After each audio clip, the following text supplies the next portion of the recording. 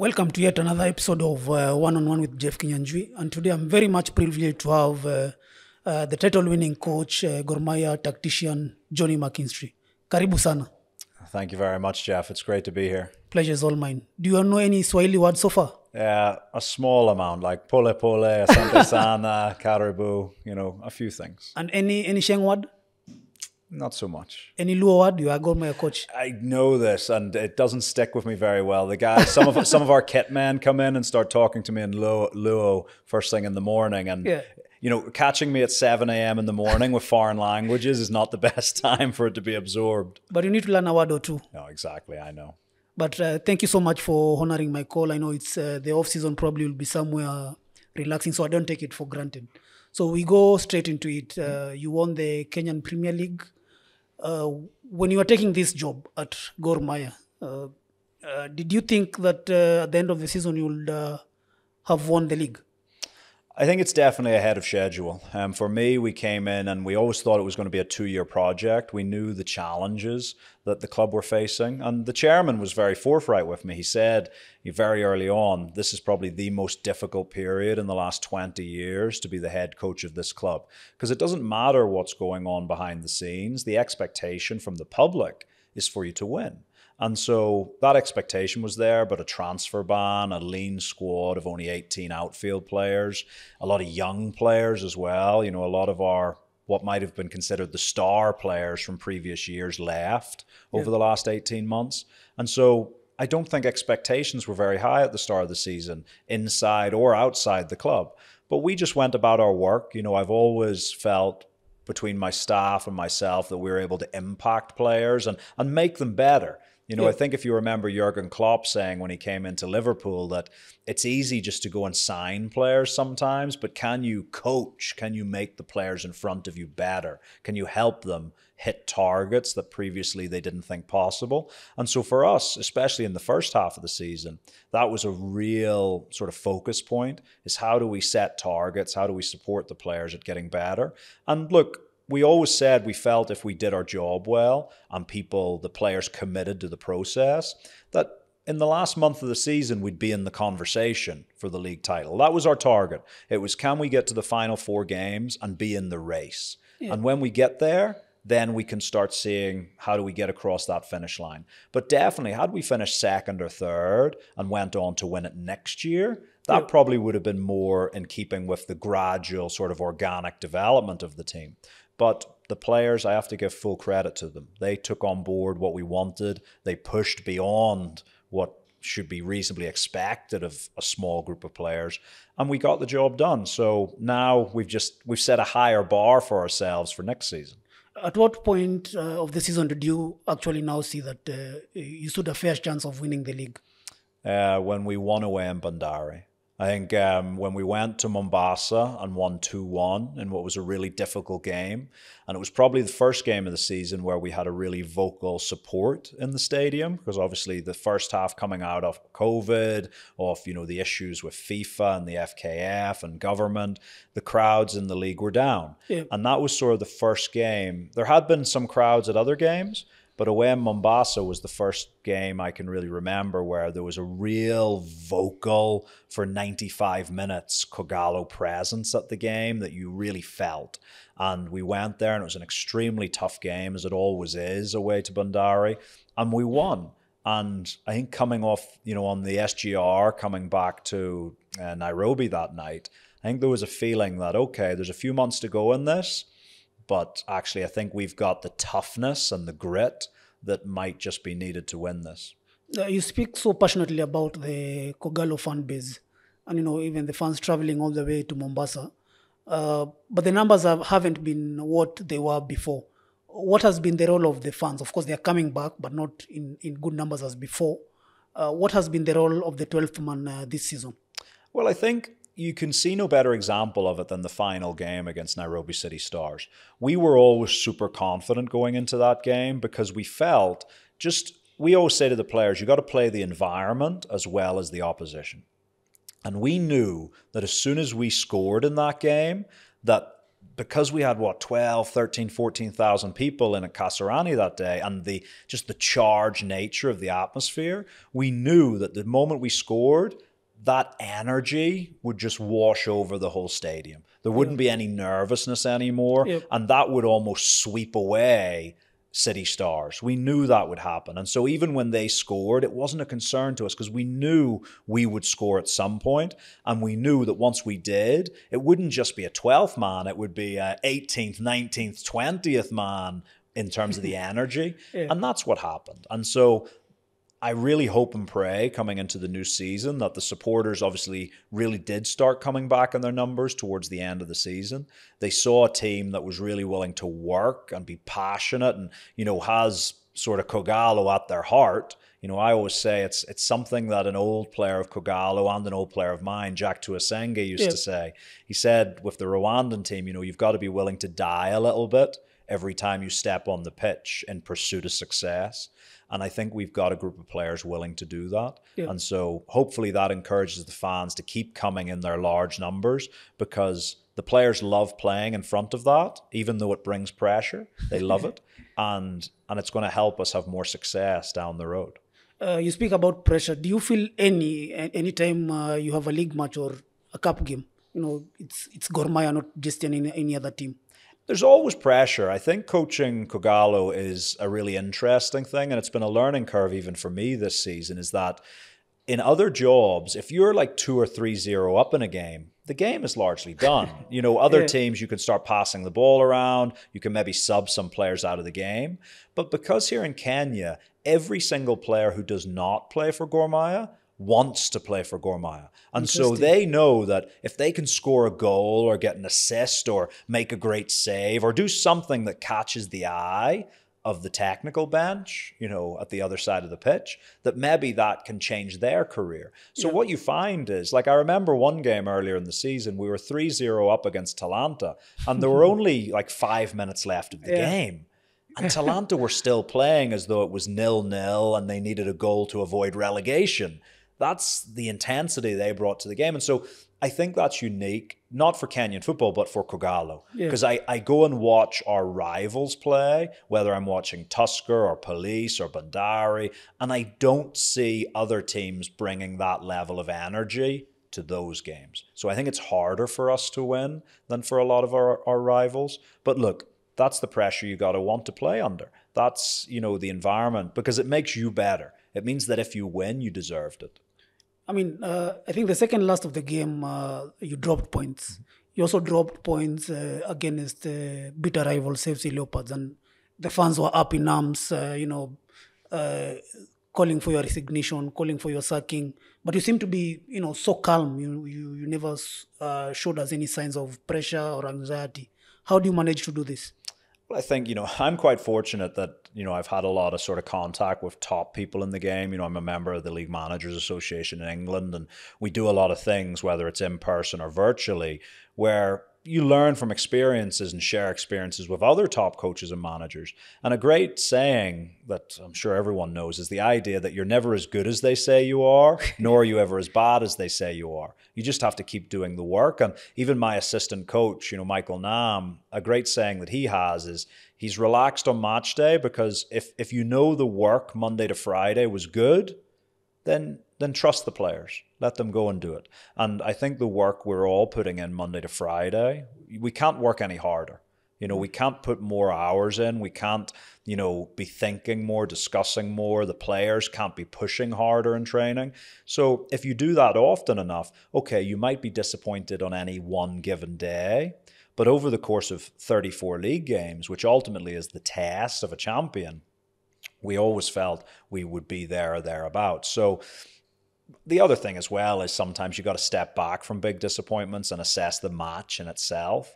And it's been funny this season, because there's been some of our best performances this season have been in games where we've not got the 3 points. Even you mentioned the derby, obviously hugely disappointing, but it's a game where our rivals had 2 chances, a penalty and a corner where our centre-back slips over. Yet we miss a penalty. We have 1 cleared off the line. Their goalkeepers made 3 or 4 great saves. I think we looked back at it and said we had 8, maybe 9 really good chances. and we didn't put them away. And our rivals had 2 chances. So on a performance level, 95% of the performance was good. But ultimately, we know the golden touch in football is that final 5% of putting it in the net. So we can't walk away from it and be happy with the performance, yet we lost.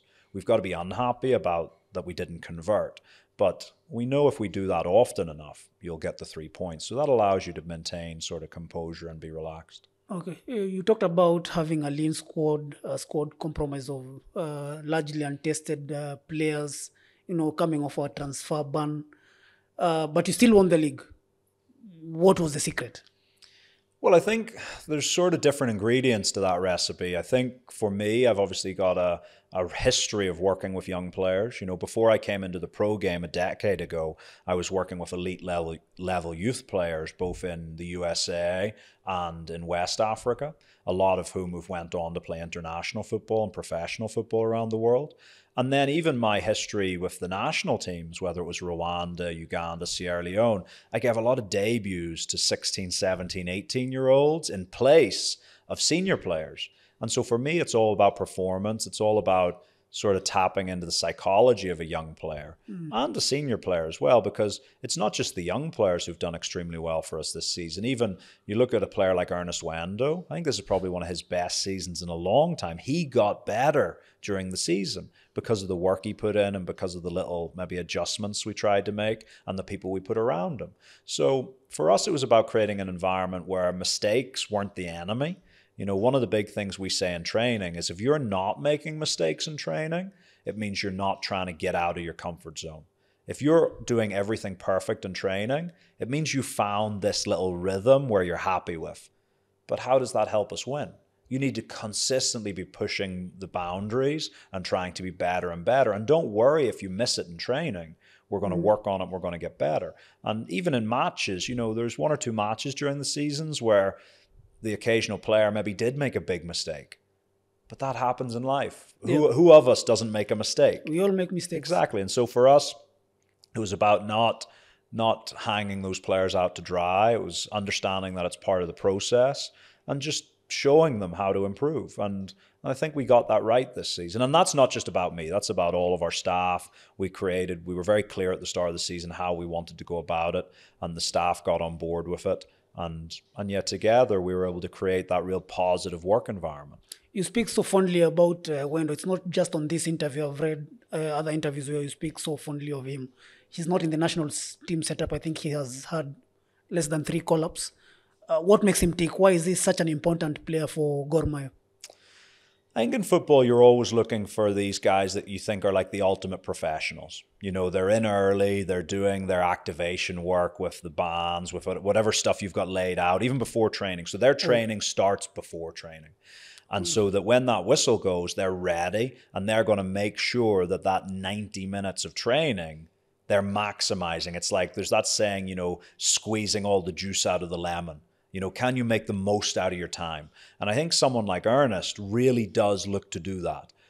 He doesn't waste his time. He's been around the game long enough that he knows that this 90 minutes, I got to make the most out of it today. And then I'll come back and do it again tomorrow, so that when we get to the weekend, I'm ready for the match. And he looks after his body, the stuff he's doing off the field. He's not running around, at shopping malls and visiting friends for 10 hours a day. He knows, look, this is my job. I want to make the most out of it, and I'm gonna do what's right off the pitch as well as on the pitch. And he's not the only one. We've got several players like that. The likes of Jeffrey Ocheng, the likes of even Benson this season. I think has shown great maturity. He's a young player, but if you look at a photograph of Benson in pre-season and look at a photograph of him now, you can see the physical development that's went on there, and a lot of that is in his own time in order to develop, and that's added a lot to being the goal scorer that he is today. So yeah, I just think it's that professional nature. But also, guys, it was funny. Before we came in, I was having a lot of phone calls with our players or text conversations with players before I came in here. And Ernest is always the one. He's a man of few words, but he does it with his actions. And that's the best way to be. Show us what you've got. Don't tell us, show us. You said that you had to tweak a little, some things in some aspects of his game. What has changed so much? Before I've watched him for a couple of seasons, he was always getting carded. He was a very physical player, but that seems to have changed. Yeah, I think for us, we give very defined roles in the midfield. A lot of teams maybe think of midfielders as offensive, like the number 10s, or defensive, a number 6. And the idea of a traditional number 8 who plays box to box has sort of disappeared from the game a little bit, although is starting to come back in the last year or two. And so for us, I think we very much said to Ernest, look, we don't need you charging around the pitch all the time. We want you to be that pivot. We want you to be the guy who's almost sitting in front of the back four and almost like a nightclub bouncer. We're not letting you in. If you're not allowed in here, you're not getting in. And leave the idea of, going and doing the aggressive pressing to the likes of Alpha Onyango, Sydney Ocheng, John Ocheng, even Austin in the number 10 position.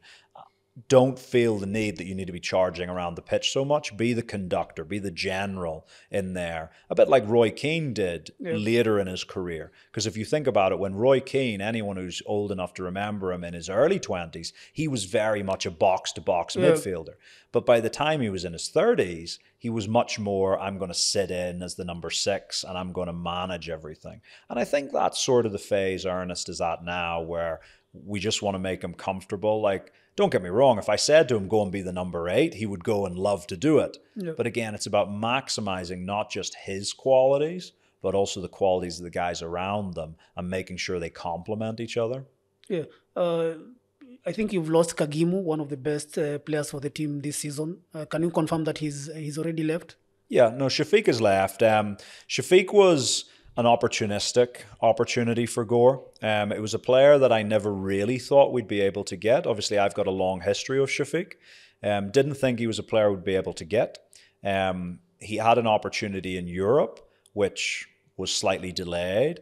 And so we came to an agreement with him that he would come here to Gor, but we would not stand in his way if that European opportunity materialized.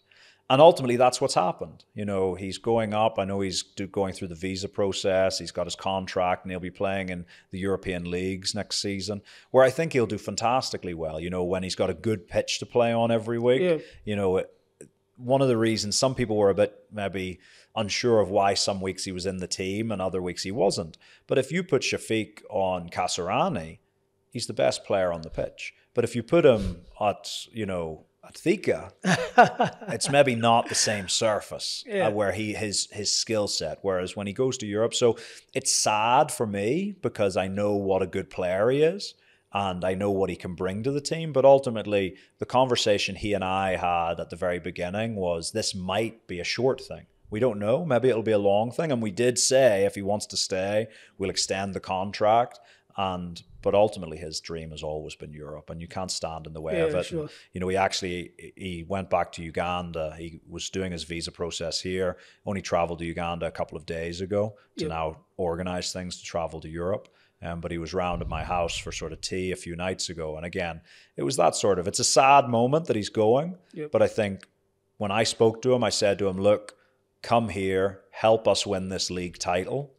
And then if the opportunity comes, we'll not stand in your way.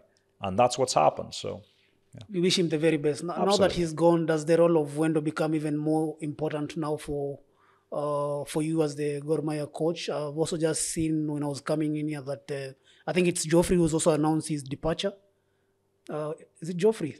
The midfielder? Yeah, John Ocheng, sorry for that. He's also announced his departure. Is he gone as well? Yeah, so John requested his release from the club. And so whilst it was one that we think John is a player who has a huge amount of potential, he's also a player who wants to play. And at this moment in time, we don't guarantee anybody a starting place. Nobody's guaranteed a starting place. Like, you've even seen this season that there's been games when Omala has been on the bench. And there's been reasons behind the scenes for that, whether that's been performance in training or whatever it might have been. But no one in our team, even young Caleb Otieno started against Vihiga Bullets earlier in the season, and Gad Matthew found himself on the bench. So no one in my team is guaranteed a starting place. You got to work for it. And so, but John just felt at this point in his career, he wanted more certainty of a starting 11 place. And that's something we couldn't give him.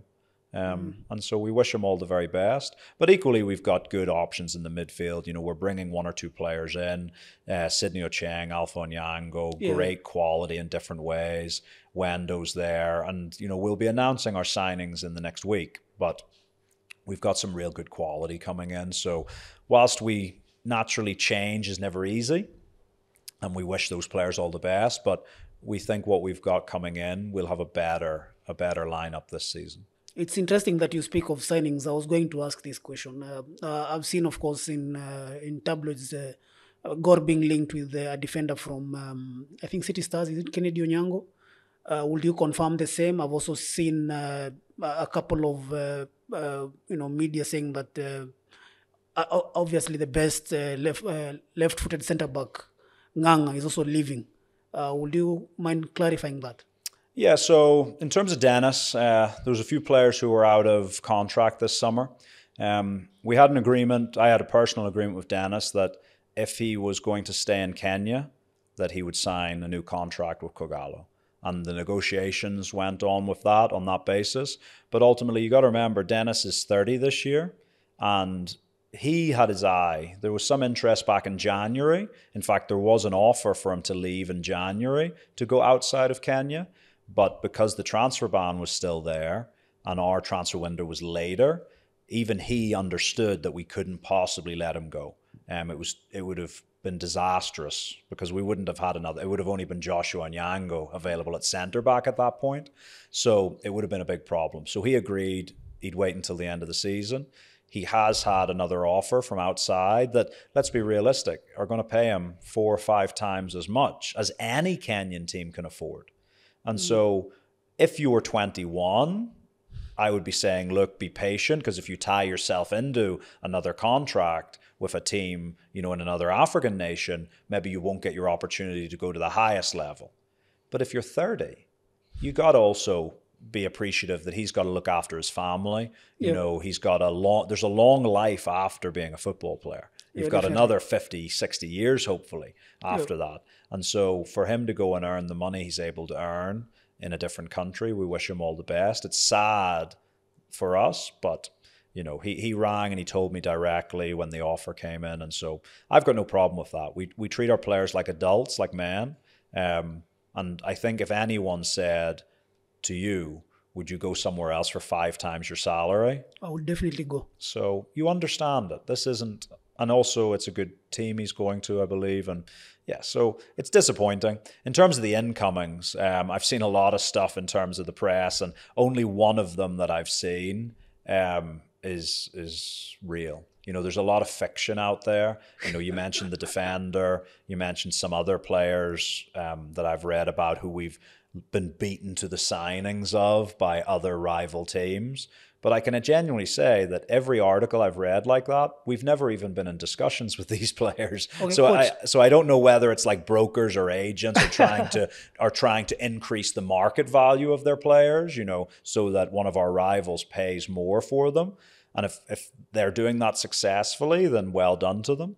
But, you know, for us, yeah, I think we will announce our signings, and only one of them has really been mentioned in the press.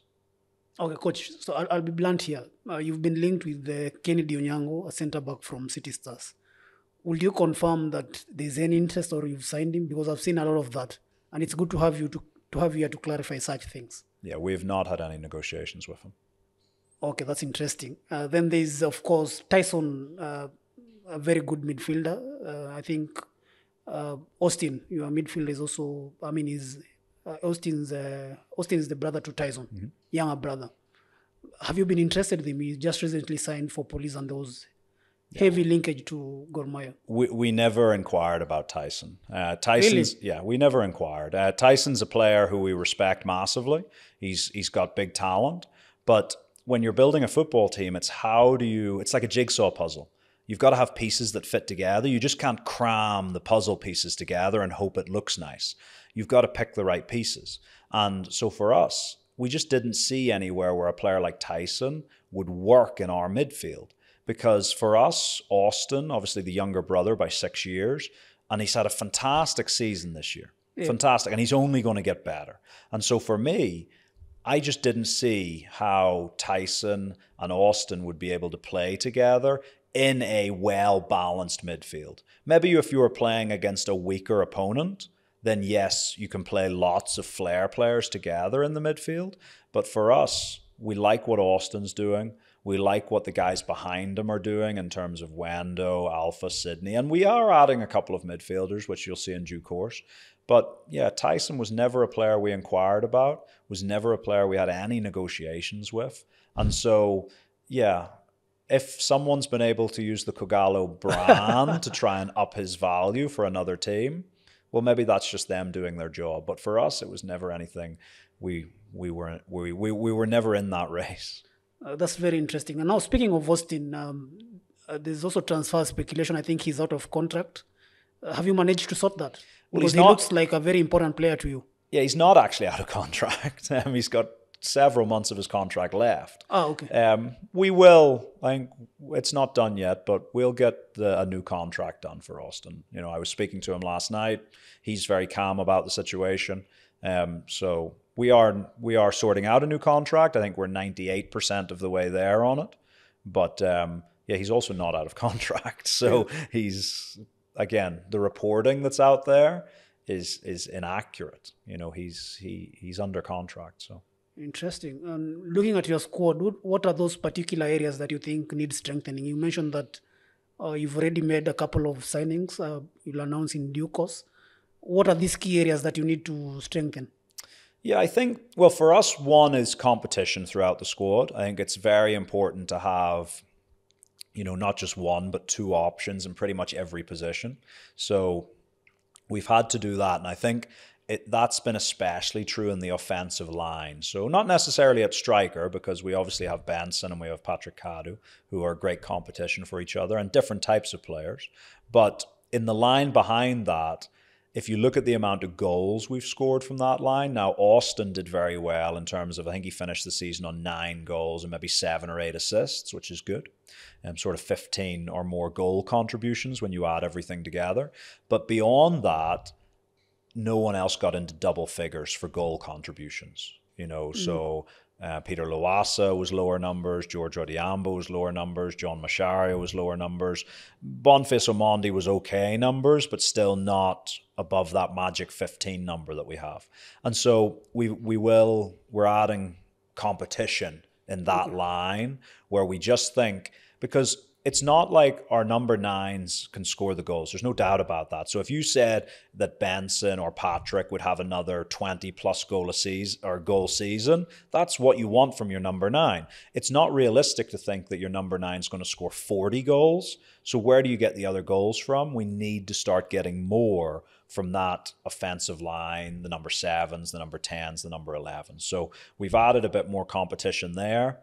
We wanted a little bit more depth in midfield as well, where we've added a bit of competition. And also in goal, we just wanted a little bit more competition. So I think the depth in the squad, we're sort of doing two things that almost seem contrary to each other. We're giving the squad more depth in terms of competition, but we're reducing the squad numbers. So because we were able to sign players, we sort of jumped from having sort of 20 players in the first leg to 29 in the second leg last season. We're going to reduce that down to about 25, 26 because we want that real competition. With Loasa gone, you said you need offensive players. Do you think Loasa is a big loss to the club, with all due respect to the player? I mean, and are you looking at replacing him directly? Yeah, Peter is a top player. There's no doubt about that. That's not a closed book. That's not a closed book. We don't necessarily know which way it will go at this point in time, but it's not a closed book. But he's a quality player. I think the one thing with Peter that us or any team need to try to unlock is consistency. On certain days he can be top quality, and on other days it's just not quite there. And look, that happens in different ways for different players. If you go back 12 months, you would have said the exact same thing about Austin. You would have said the exact same thing about Benson. Whereas we've managed to find the sort of little bit of magic in terms of how we work with them in order to get consistency. And that's the key thing for any young player. And so, for Peter, we know how good he can be. but it's about just what he needs to be consistent every single week. Now, speaking of Benson Omala, second leading scorer last season, but he's not been really a regular player in the national team, and there's a lot of talk about that. A lot of coaches and pundits saying that there's an aspect of his game that he needs to improve on. In just a few words, having worked with him for one season, what sort of player is he, and do you think he has what it takes to get to the top level? Yeah, 100%. I don't think you jump to the top level overnight. It's a staged process. You even look at when players like Wanyama went to Europe. Yeah. He doesn't jump to Celtic or Tottenham. It's step by step. And Benson has that same future if he wants it, and I think he does want it. For me, he's a player who's best running towards goal. He's a front-facing forward. I mentioned before how him and Patrick Kadu are different players. Patrick is a backwards, back to goal forward. So Patrick would rather receive the ball into his chest, into his feet, whereas Benson would rather receive the ball in the space for him to run onto in behind. So they're very different strikers. We unlocked that with Benson this season. We wanted him to have less touches. I remember seeing a scouting report of someone I really respect a while back about Benson, and he asked me to look at it. And one of the things was a criticism they had of Benson, and it was that he doesn't drop in to touch the ball more. Yeah. And I was like, you should change that. That shouldn't be a criticism. It should be an observation, but not a criticism. Because when we first came, the very first game, Benson was dropping into like the number 8 position all the time to touch the ball. And we pulled him across and said, you got to stop doing that. Because if you want to be a supreme goal scorer, you've got to worry about the space behind the centre backs, not the space in front of them so much.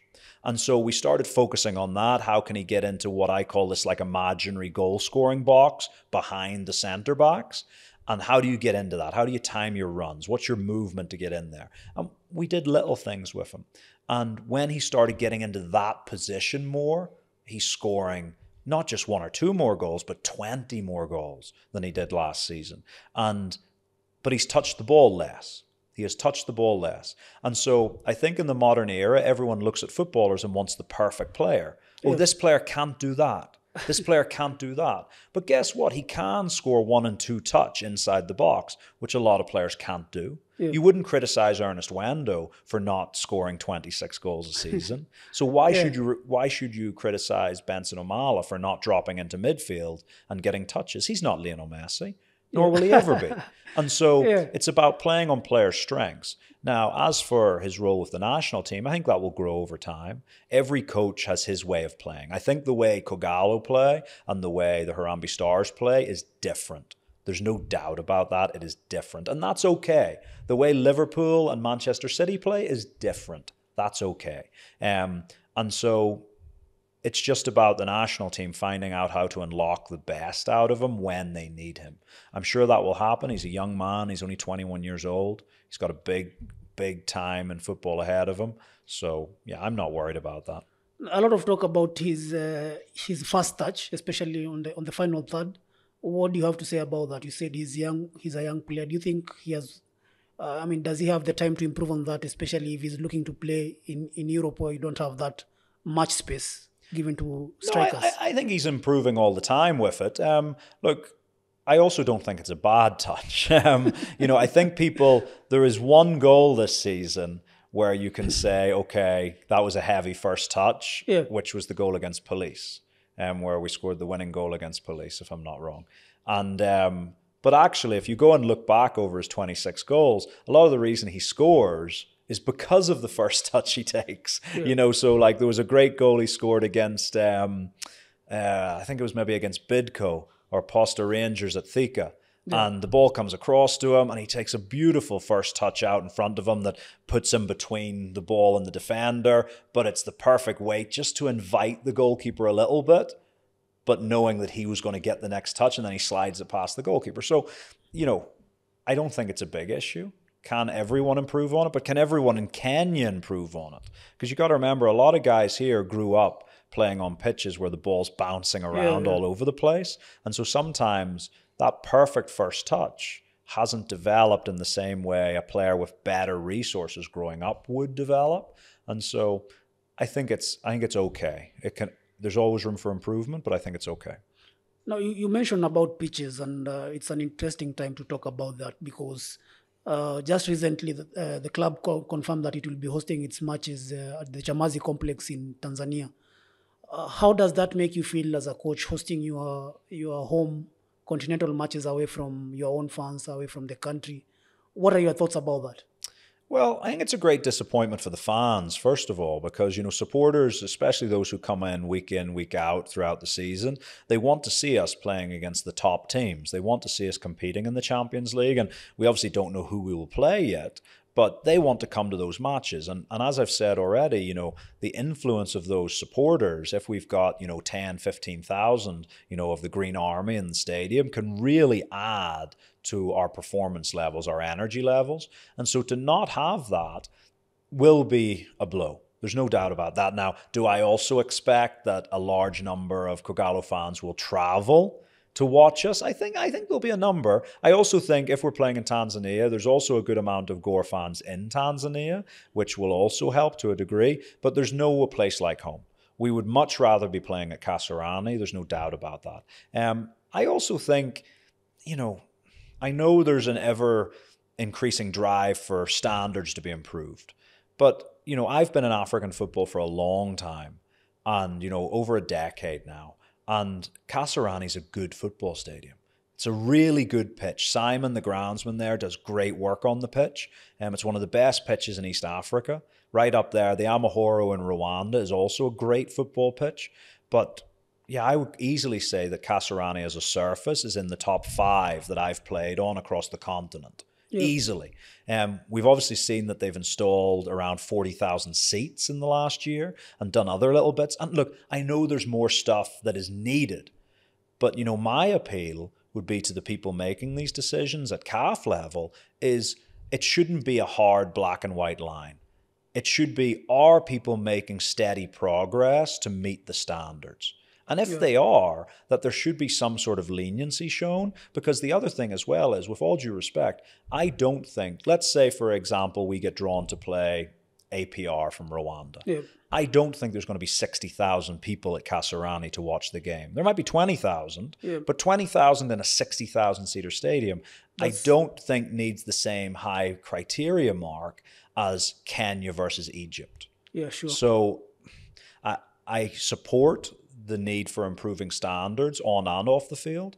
But at the same time, if you then think about the money that's having to be spent to take this game to another country, could that money not be better spent for the development of football? Yeah, definitely it would. I would understand if the stadiums here were crumbling and were old stadiums that were falling apart. But that's not the case with Kasarani. It's not the case with Nyayo. And so, yeah, I don't know if that's a closed book yet. I know we're prepared to play outside if it's needed. I hope that there might be something that can be done about that to give the supporters here, first and foremost, the opportunity to see Champions League, and not just for us, Confederations Cup football for homeboys. Speaking of the CAF Champions League, are you looking forward to that? It's been a while since Gor Mahia went to the continental scene. The score that you have, do you have the faith in it that it can get past the group stages of the CAF Champions League? Bearing in mind the success the clubs in Tanzania have had, there's always that competition between clubs in Kenya, especially Gor Mahia, with all due respect to the other clubs, with the likes of Simba and Yanga. Yeah. With the squad you have at the moment, you said you have 4 more quality players you are adding. Do you have faith that you have what it takes to conquer Africa? Or what are the targets that you've set for the team continentally? So first of all, we're very much looking forward to it. Playing at that top level, those competitive games. The games we've loved the most this past season have been against our rivals, whether it's been Tusker, AFC, Police, the teams right in and around us. So to go and compete against the best teams on the continent raises the bar again. So we're very much looking forward to that. I know the club are looking forward to it, the supporters, but also the players, because as a player, it's where you want to play, on that platform, to have that exposure. And so we're really looking forward to that.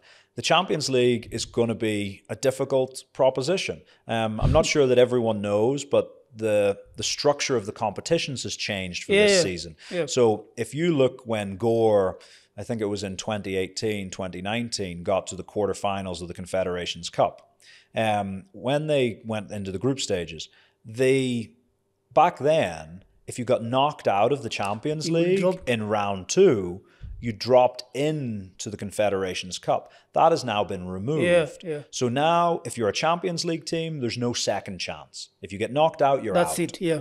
And so that has changed the criteria a lot, because even, you mentioned the teams in Tanzania, but for example, what Yanga did last season is no longer possible, because Yanga were champions, got beaten in round 2 of the Champions League, dropped into the Confederations Cup, went all the way to the final. That is no longer possible. And so it makes it a lot more difficult. There is no second bite of the cherry. Gor, in the modern age, have not been into the group stages of the Champions League. They've been into the group stages of the Confederations Cup through the second chance mechanism. So for us, we're waiting to see who the draw is. We first of all have to get past the first round. That's the key thing. I believe we have the quality to do that. And then you've got to really look into who you play against, because, look, I think everyone knows where Kenyan football is in terms of budgets. And it was really interesting having a conversation with Captain Ronald Karure, the Sport Pesa CEO, because obviously Sport Pesa are involved with Yanga as well. And he was able to tell me that not just from Sport Pesa, but from multiple sponsors, Yanga are bringing in around $5 million a year revenue, plus another $1 million a year in ticket sales. So already, before you even talk about prize money or TV money or all of that, they're bringing in between $5 and $6 million a year. Now, it won't surprise you to say that Gor's budget is well under $1 million. So now we're talking about, let's compare us and Yanga directly. Yanga have at least 6 to 7 times the budget that we have. And Yanga are not the big fish in the African pond. They are a medium-sized fish. The likes of Mamelodi Sundowns, Zamalek, Al Ahly. Al Ahly's budget might be 30 to 40 million in a year, because they're spending $1 million to sign a player. And so at the end of the day, it's 11 men versus 11 men over 2 games. And so everything is possible. Everything is possible.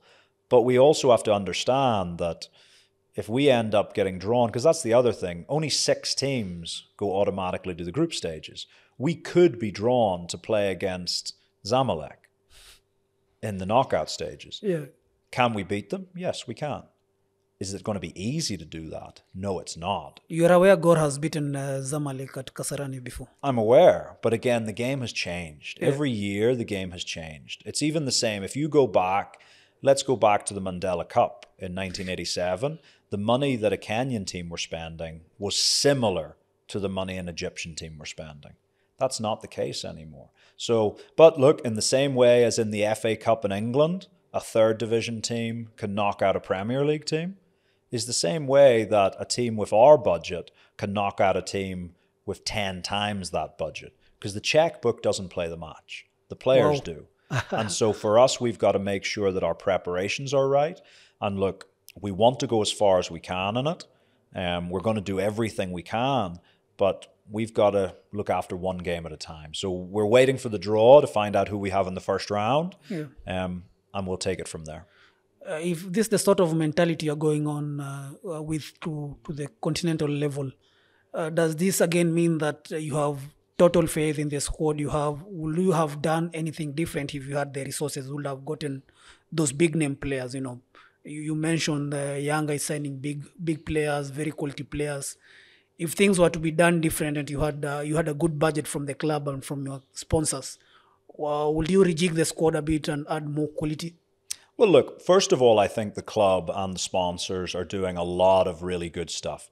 I feel very much supported by everyone involved. I gave my list of targets to the club, and we've achieved almost all of them in terms of who we wanted to bring in. Now, that list was created with our budget in mind, but I think everyone saw the transfer ban ending last year and seeing that as Gor back. That's the end of our challenges. We're not 100% back. We were walking that path, but we are still not as healthy as we were 5 or 10 years ago. There's no doubt about that. We are on our way back. The league championship, like I say, has maybe come a year earlier than we anticipated, and we are making real positive steps. But in order to continue that journey back to full health and full strength, we have to look after our finances. We can't go out and spend crazy money on players. To give you an example, I obviously have a lot of contacts in the African game. And even I rang up some players who I knew were coming out of contract, guys playing in Ethiopia, guys playing in Djibouti, guys playing in Tanzania.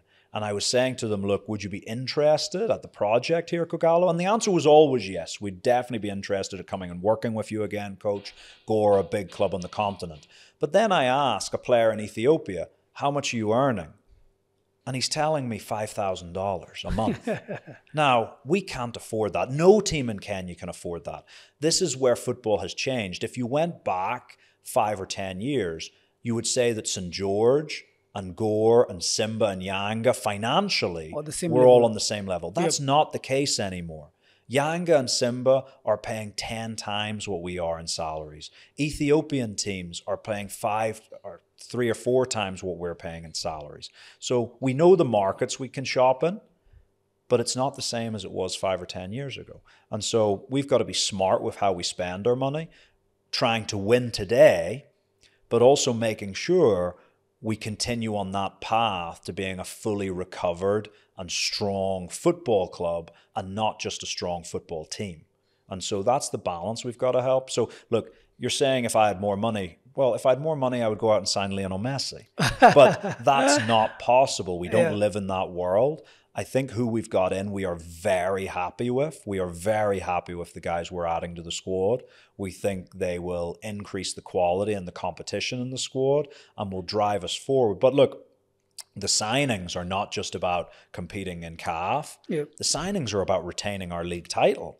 Because if you think that Tusker, Police, Bandari, KCB are going to sit around and do nothing over the off-season, then I think you would be fooling yourself. We already see what the movements some of them are making, the money some of them are spending, and there are clubs there that if they want to outspend us, they can. Some of the guys who are re-signing with us are doing so because they believe in what we're doing. They've been offered more money by our rivals, but they've said, no, we want to play for Kogalo.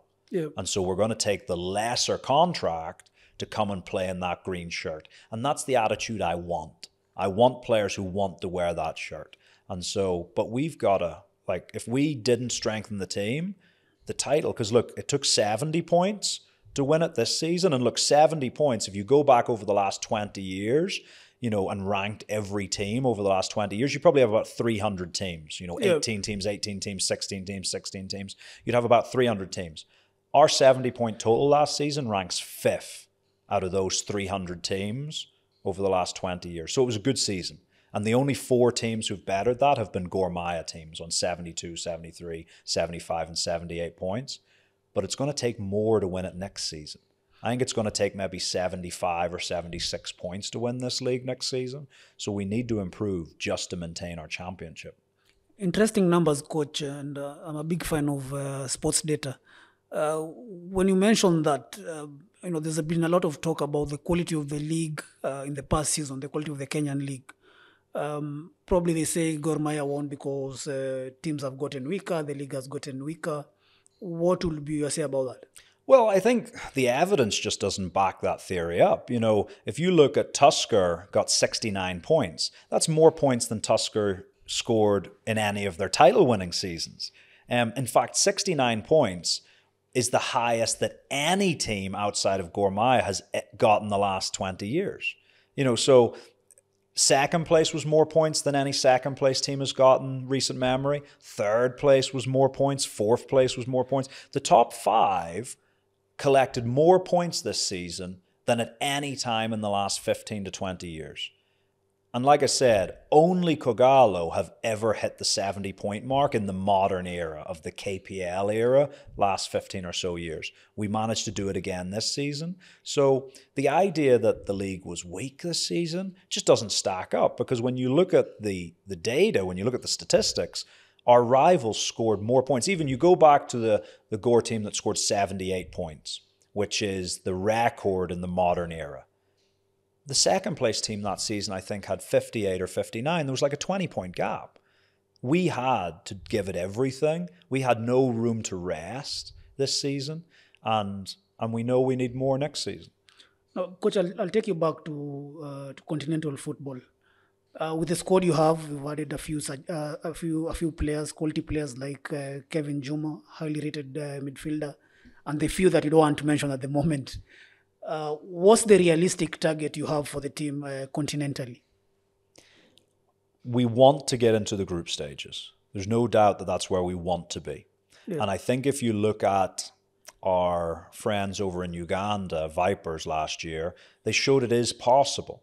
TP Mazembe in that second round game, they beat on penalties last year in Lubumbashi. A penalty shootout in Lubumbashi is not a thing most of us would ask for. I've played in that stadium myself. It's an intimidating atmosphere. Yeah. And so they showed that it's possible. Yeah. But like I said, it's not easy. And so for us, we know the players in our squad, we can do it, but everything needs to be right.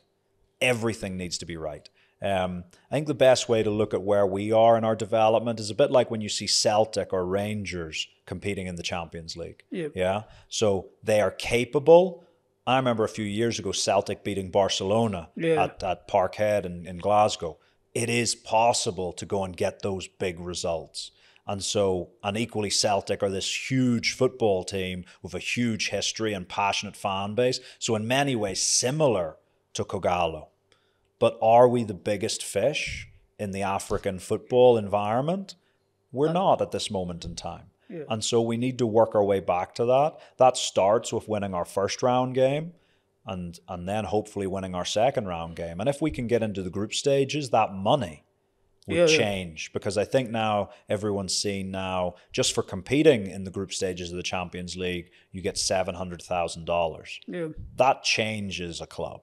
That means we're able to do stuff, maybe actually build a training ground so that we don't have to go to different venues around the city. And it can really change the future of the club. But there's 64 teams across Africa trying to do the same thing. Yeah. And there's only 16 places in the group stages. For me, I don't know, it's obviously not going to happen this season. For me, I do think if you're going to say there's no second chance in the Confederations Cup, that they should look to expand the Champions League to maybe 6 groups of 4, so 24 teams, and then work out how you get to the quarterfinals. But 16 teams who get to that top table of all of Africa, it's high quality. We have the ability to do it, but there's going to be other teams who are going to be doing everything they can to stop us as well. I wish you the very best continentally. I mean, that's the cream of African football, and we are looking forward to that. Oh, thank you. But you mentioned about training pitches, and it's pathetic that at this point of time, we are still talking about a club of Gor Mahia's stature not having a training pitch. I know for a fact that you train at Camp Toyoyo. I've trained there as well. It's not the best pitches. It's not the best quality. And I know you mentioned before that you like playing at Kasarani because of the surface. Your players like playing at Kasarani because of the playing surface. Yet, you train at an artificial turf that is dilapidated. What do you have to say about that? And have you had any talks with the club's leadership, the sponsors, about at least having something, just a decent training pitch? So, first of all, this season it's going to be a lot better. Myself and some of the guys on the sort of logistical, sort of administrative side of the club have been working very hard, not even just in the off season, for the last 3 or 4 months, to make sure that our training base this coming season is at the level required.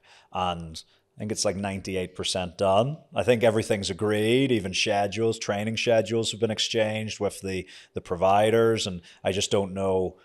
I don't know if the contract has been signed yet, but I know it's all but done. It's just the ink needs to go on the page, I think. And so we're going to be in a lot better situation this season. And, I've been involved in that heavily in selecting it, but other people have been involved in doing a lot of the running around and the organization to make sure it happens. So it's not something that people are unaware of. Everyone knows that we need to do better. And we are going to do better this season. In fact, I dare say we'll probably have one of the best arrangements for our training in the league this coming season, assuming it goes ahead. But that wasn't easy because we looked at various venues and some looked positive and then people almost just stopped communicating with us. So sometimes people think it's the club's fault. But, you know, there was one organization who I spent personally a lot of time, you know, maybe 2 or 3 months going through just all the stuff that we would do. And it was going to be a partnership, not just us renting the facilities. And then they just stopped communicating. And it's sort of like, well, hold on, we've put all this work in and now you're not even picking up the phone or you're not responding to emails. And so people think that it's always the club who are falling short. But actually, from personal experience, we've put a lot of legwork into trying to get partnerships off the ground for the other side to back away from them, but not even communicate that they're backing away from them. Because it's okay, you can choose not to do something, but at least have the respect to say, this isn't for us. So, you know, we've worked very hard on it this season to make sure. But the other thing I would say as well is, you know, last year, we didn't have many options. We were training a lot at Camp Toyoyo, but also because the club knew that that wasn't good enough for what me and the technical bench wanted the team to be, we were also paying every week to train at Kasarani Annex 1 or 2 days a week, which is very expensive, it is. I have to say. No other team in the KPL were utilizing that facility for training. But we were every week, 1 or 2 days a week. And that was a big expense. And so again, you know, there's a lot of criticism goes to the management of the club, but people don't see that they were finding the money to spend on what is probably the most expensive training facility in Nairobi, at least 1 or 2 days a week, so that we had that surface to prepare on leading into our match days. So we're working on it. It's not our permanent home by any means. I think it's well documented that the club are pursuing the land that was sort of gifted to them by President Moy many years ago. That's not my area of expertise. I couldn't tell you how far along that journey they are, but I know it's something they want to do. But land is not cheap. And so, of course it's not. You know, that's the thing. It's like people think it's easy to set up a training ground, but the pursuit of land that has been gifted to us is vital, because if you've not only got to build training pitches, build accommodation blocks, build canteens, gyms, and you've got to buy the land, again, where does this money come from? So hopefully we get that sorted with Sport Kenya and with sort of the Lands Authority in the near future, and we're able to do that, because I think that'll secure the long-term future of the club. Did you just confirm that from next season you'll not be training? I mean, from when you kick off your preseason, you'll be training at Camp Toyoyo? That is the plan. My plan is based at another facility from this weekend. Mind saying which facility is this that you're moving to? We haven't, the ink isn't on the paper yet. So verbal agreements are in place, but the ink's not in the paper yet. So, but that's not even just for us. People might think, oh, I don't want to say something in case we get embarrassed if we don't get it. But I also think it's disrespectful to the other side of that agreement to sort of name them without their permission to do so once it's ink on the paper. But I think we're 98% there. I understand that perfectly, Coach, and I wish you all the best in that. I know it's a critical part of your training schedule for the new season. When are you kicking off your preseason? Teams are already checking in for preseason. Yeah, we're in on Saturday, so we've got another few days. So what's that? Another 2 days away. So 2 more days for guys. Guys are already starting to come back into Nairobi to make sure they're back in good time. So, you know, it's fitness testing this weekend just to check where the guys are. The last thing we do at the end of a season is fitness testing. The first thing we do is fitness testing. We bring some outside experts in with all of their fancy technology, you know, heart rate, light gates, all of those things. So we'll be doing that this weekend, and then it's sort of full steam ahead because it's only 4 weeks to the 18th of August, which is when the Champions League kicks off. Do you think you have enough time to prepare for that? We do. 4 weeks would seem 4 or 5 weeks. Obviously, we didn't know the dates of the Champions League until a week or so ago. We were always planning on a 5-week preseason, which would have taken us to the 26th of August. Now, most teams normally do a 6-week preseason, But the science behind that is 6 weeks is required to get you back up to full fitness if you've had an 8-week off season. Yeah. Whereas our guys have had a 4-week off season. So had we done 6 weeks, we would have only given them 3 weeks off. And we sort of thought, let's split the difference. Let's give them 4 weeks off. Because you also know that first week off, there was a few engagements like dinners and stuff because we'd won the league. And so 4 weeks off, 5 weeks to the start of the KPL. Ultimately, the Champions League being a week earlier means it's 4 weeks into that. But they'll be coming back at a good fitness level because in 4 weeks, you won't have lost much fitness. So they'll be fresh. I've spoken to a lot of guys this morning already. They're eager to get back in, and they've had their off-season programs as well. So, yeah, we're comfortable with the length of preseason. Coach, there was a lot of talk about you leaving at the end of the season, but from hearing how you talk, you seem to have a long-term plan with the club. How long do you think you'll stay with Gor Mahia? It's hard to know, really. I think for me, it's always about, do I think the ambition of both me and the supporters and the players is being fulfilled? You know, are we able to move forward? And that was the thing I said. Look, it's no secret. I've said this before, that the contract that I agreed here with Kogalo is the smallest financial contract I've agreed in over 15 years. And in fact, in the last year, when I was out after leaving the Uganda Cranes, I had 5 different offers, of which Kogalo was one. And Kogalo was the smallest. It was the smallest offer by a distance in some cases. Some things were 2 or 3 times as much.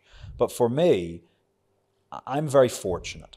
I've had some good jobs in the past that have paid well. And so I've invested my money. I don't need to chase after a salary. But here was a job I thought was interesting. I thought if we can get this team back to the number 1 position, back to competing on the continent, one, I thought that would be very good for all of our careers, but also that it would be hugely enjoyable. Because working with a group of ambitious, dedicated players week in, week out, day in, day out, is the most fulfilling part of being a football coach, of doing this job. And so I thought I would enjoy it. I thought it would be fun. And it has been fun. It's been enjoyable. And as long as it remains like that, as long as I feel as though we're being fulfilled as professionals and we're pushing forward, then I'll be here. There's no doubt about that. But what the club are also fully aware of is that the moment I feel that there's a divergence in terms of what I think is right and what the club think is right, then I think at that point we would shake hands, remain good friends, but go our separate directions. But as long as we're both, go running in the same direction, then, I enjoy Nairobi, I enjoy the club, I, love the players, the staff are great. So, for me, how long is a piece of string? It's as long as it needs to be. And yeah. That was going to be my next question. How are you loving Kenya so far? What's your favorite thing about Kenya? Any delicacies that you enjoy so far? Yeah, I'm enjoying Kenya. I have to say it's in the last few weeks that I've been able to see a little bit more of it. Obviously, last season was a crazy, intense season. We were playing Wednesday, Saturday. So you really didn't get to see a lot of Kenya. This coming season maybe is going to be a bit more relaxed. We're not going to have quite as many midweek games. You might find this funny, but between the 1st of January and the 31st of March, so 3 months, we had 3 days off.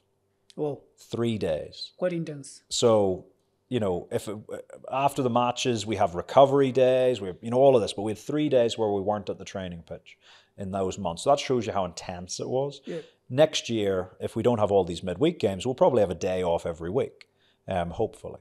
Good for the players as well. And so I think maybe you might be able to see a little bit more of Nairobi and Kenya. But I've really enjoyed it. People have been incredibly warm and welcoming. The environment here in Kenya is nice. It's not too hot. Bit cold at the moment in the winter here. But, overall it's been very good. Nairobi's a huge city. I'm not one who runs around a lot. I live sort of in the suburbs, and you'll generally find me taking the dog for a walk in Karura Forest more than anything else. I just like to relax in my time, but it's been enjoyable. The guys are always. We had a thing this season where there was certain criteria and in every match that if the guys hit certain criteria, that we would go out for like choma or barbecue and stuff. So, you know, we've been out with the guys maybe 5 or 6 times this season to different sort of like good quality local restaurants, you know, and yeah, I enjoy trying all the different delicacies. Like I said to you before, is it Muchimo is quite nice. Mukimo is your favorite? Yeah, Mukimo's nice. I do enjoy it. I'm not adverse to ugali. If someone offers me ugali, I don't think I would run towards it. If there was multiple options, I might select something else, but I've got no problem with it. And yeah, just, you know, yeah, the food here has been fine. It's been good. So what next for you after this Kogalo challenge? I know you mentioned that you're not sure how long you'll be here. You're looking like you're working on a long-term plan. But, you know, you've coached the Uganda national team, Amavubi, the Rwandese national team. Previously, you were really into managing national teams. But you took up on this Kogalo challenge. Now, what does the future hold for you? What does your career trajectory look like? What are you envisioning? Do you want to now go after the Kogalo challenge? Because definitely at some point, could be maybe after a few seasons, you'll move to another level. Are you looking to go back into the national team setup? Has the Harambee Stars job at any point crossed your mind? Or are you now looking to move into proper club management with big African clubs? Look, I think for me, a journey in football is never one that you can map out accurately. Yeah. You know, for me, it's all about, can you keep stepping forward, keep moving forward, making positive decisions, positive steps. But ultimately, all of your decisions and all of your opportunities are based on your success. You know, so for me to have any future beyond Kogalo, we've got to continue to win here. It's not just winning yesterday. Yesterday's gone. Yeah. You know, you might not believe this, but in the dressing room after the Nairobi City Stars game, so everyone's celebrating, and I pulled one of our executive committee members to the side and said to him, I need you to do these 2 things tomorrow regarding recruitment. So the game had only finished an hour earlier. Yeah. Everyone's celebrating. And look, I enjoyed it as well. We went out for dinner that night, etc., and I enjoyed the moment. But with it, in that dressing room after that game, I was already talking to people of how do we win next season? Because we've got to keep winning. That is the pressure when you're in this game. And I'm incredibly fortunate already because of the tens, hundreds of thousands of football coaches who are working right now in the world, it's a vanishingly small amount who've won something. Yeah. You look at coaches who've had fantastic careers and have never won anything.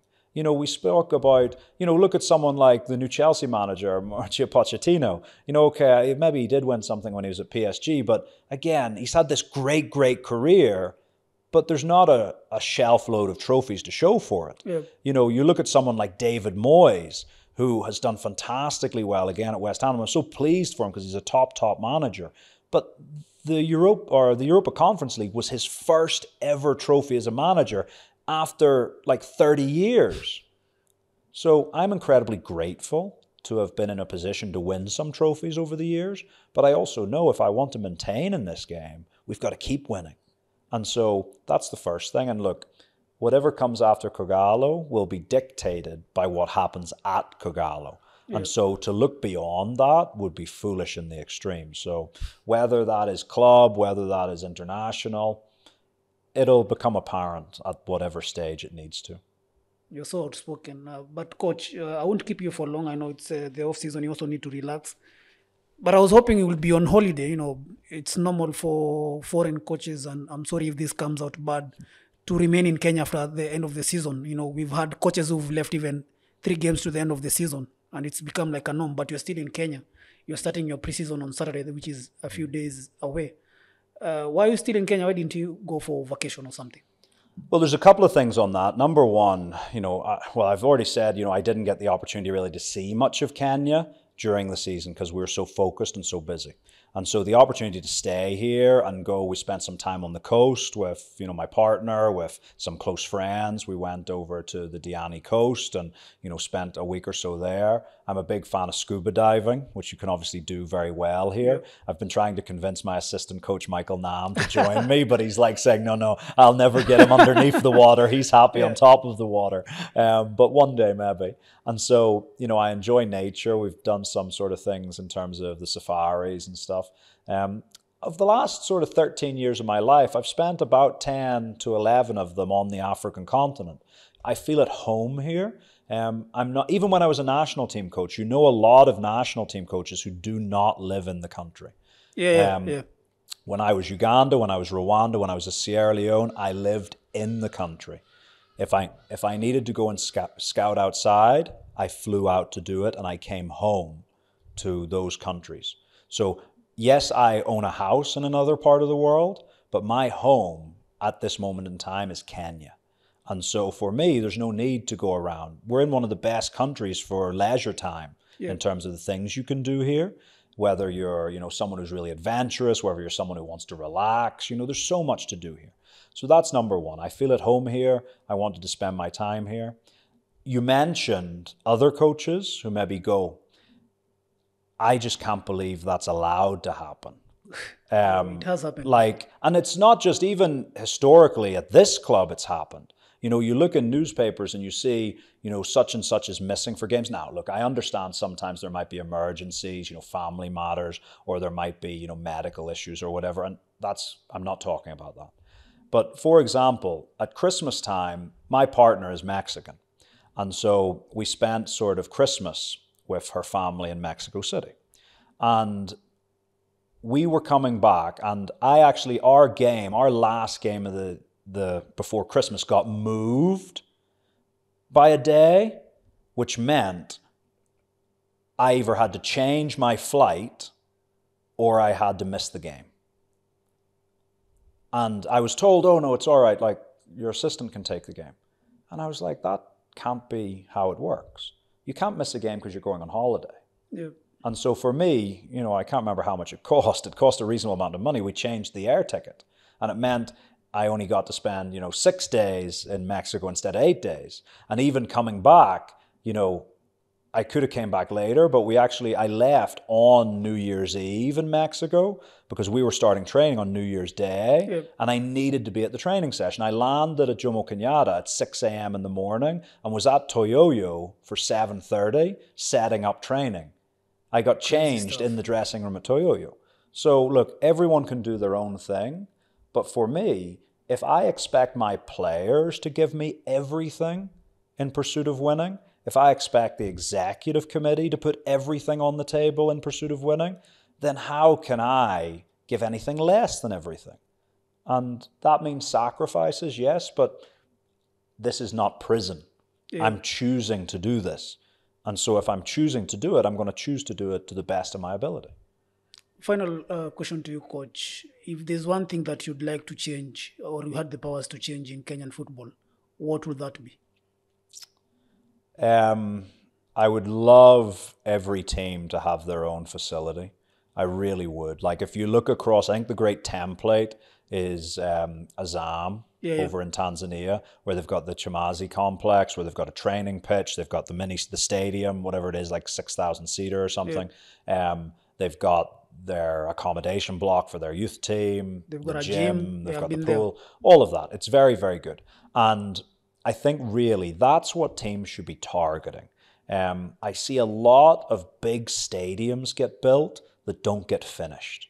Yeah. You can look at every region in Kenya and probably point to a stadium that hasn't hosted a football match in years, maybe never hosted a football match because they start building this like 30,000 seater stadium for no need. Because with all due respect, why do Mathare United or why do KCB or why do Police need a 30,000 seater stadium? I actually am a big supporter. Police have obviously built the Police Sacco Stadium, and they will continue to develop it over the coming years. You drive past it. I've not been inside it myself because we didn't play there this season, but you see it when you're on the highway. And I think that's a perfect template for what teams should try to do. Now, Gor's maybe a little bit different. We should be targeting to build maybe a 20,000 seater stadium. But for the majority of teams, something like Azam have in Tanzania would be perfect, and you incorporate the training facility and the match facility all on one plot of land, and you have something that the club can rely on for generations to come. I hope we live to see that one day in Kenyan football. So do I. So your final parting shot? Just, we're starting a new season and really just encouraging not just the Kogalo fans, but all fans of football in Kenya. Come and watch the games. Come and watch live football. I know there's a lot of football on the TV, whether it's the Premier League or La Liga or the Champions League, and it's really easy to go and do that, but there's nothing like live football. There's nothing like 11v11 being in the stadium, being part of something, the highs and the lows that you experience with that. So I would fully encourage either people who've maybe stepped away from it to get back on board, or people who haven't done it before. Come and experience a game, see what you think, and hopefully you'll keep coming. Thank you so much, Coach, for your time, and I wish you all the very best in the coming season. No, thank you very much, Jeff. It's been a pleasure. Pleasure's all mine, Coach. Thank you.